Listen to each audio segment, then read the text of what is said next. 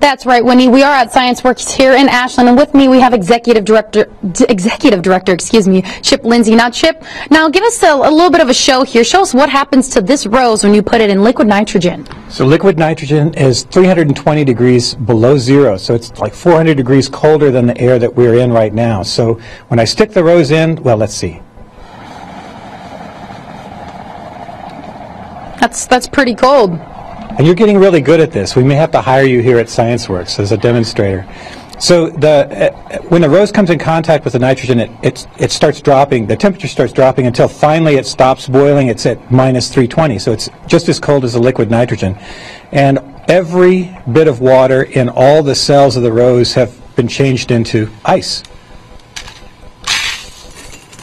So it's just kind of like glass. I mean, the rose turned into glass. I mean, it's not going to cut me, but I mean, they just turn right back in. And a little bit earlier when we showed you a little bit of a tease, we did a rose and they actually thaw out and turn back into rose petals. But they turned, just turned into glass. Yeah, so we gave the rose like the ultimate case of frostbite. So the rose will never come back to life. It won't be the same. And in fact, these rose petals will turn brown really fast. Like within a few hours, they'll go completely dead.